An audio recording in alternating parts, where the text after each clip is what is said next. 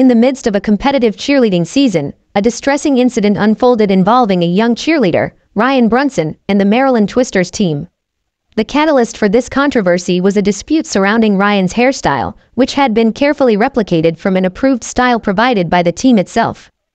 The issue arose when the coach attempted to fashion Ryan's hair into a high ponytail, deviating from her natural shoulder-length, curly hair. Despite the similarity between Ryan's hairstyle and the ones endorsed by the team, management insisted that her hair, being thicker and longer than her peers, needed to conform to a specific high ponytail standard. This discrepancy led Ryan's mother, Woolridge, to voice her concerns through an email to the team's management.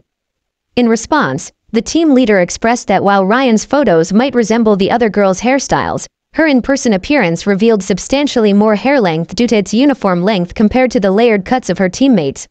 Consequently, the management's directive was for Ryan to style her hair into a high ponytail, a decision that left Woolridge dissatisfied and feeling that her daughter was unfairly targeted due to her natural hair texture and volume. This clash of perspectives culminated in Ryan's expulsion from the Maryland Twisters team, as the team deemed their values to be incongruent with those of Woolridge and her daughter. A saddened and confused Ryan found herself abruptly removed from an activity she had devoted significant time and energy to, leaving her questioning the reason for her dismissal. Following this incident, Woolridge took to social media to share their story, sparking a viral conversation. Numerous African American mothers and cheerleaders resonated with their experience, highlighting similar discriminatory encounters within the cheerleading community.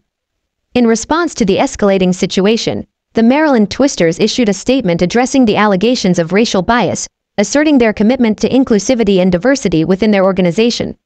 They emphasized their history of fostering an inclusive environment and supporting athletes of all backgrounds, including offering gender-neutral uniform options and implementing hair policies that cater to diverse racial backgrounds.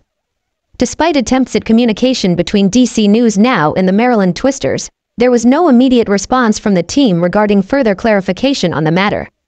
Woolridge fervently hopes that this unfortunate incident will prompt cheerleading organizations to reflect on their treatment of young athletes, urging a re-evaluation of standards that may inadvertently marginalize participants based on their appearance.